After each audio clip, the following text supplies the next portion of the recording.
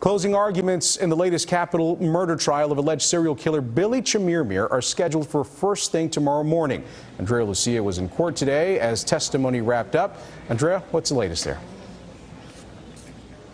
Well, the prosecution and defense both rested a little over an hour ago, and Billy Chemirmir, when given the chance, chose not to take the stand in his own defense.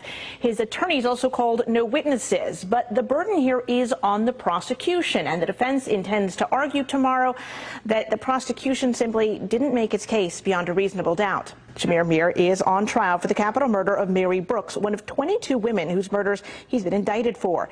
It is his third trial. The first ended with a hung jury, the second with a conviction. This trial was the first in which we've seen DNA evidence presented, connecting Chemirmir to yet another alleged victim, Martha Williams. The final witness of the day today was an FBI agent specializing in cell phone tracking who tied the prosecution's argument together. He showed how Chemirmir's phone traveled from the Walmart, where he was seen at the same time as Mary Brooks, to the area around her home where she was later found dead, and then at a golden jewelry exchange where he's accused of selling her jewelry.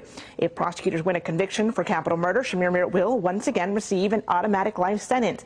It has been their goal to have 2 life sentences against him to ensure, should one conviction ever get tossed out, there is another to guarantee he stays behind bars. Victims' families have told me in the event of a conviction, they will be allowed to give victim impact statements addressing Chemirmir directly for the first time.